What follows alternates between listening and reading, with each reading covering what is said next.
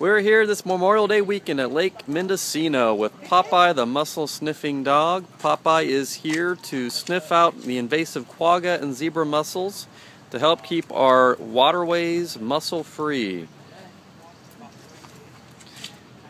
It takes about 30 seconds for Popeye to sniff around a boat and detect mussels. If he does detect a mussel, he will sit down and point to it with his nose. And let's hear the result of this boat. Debbie, is this boat mussel-free? All clear. All clear. Good job, Popeye. You can learn more about the mussels and Popeye at don'tmoveamussel.com.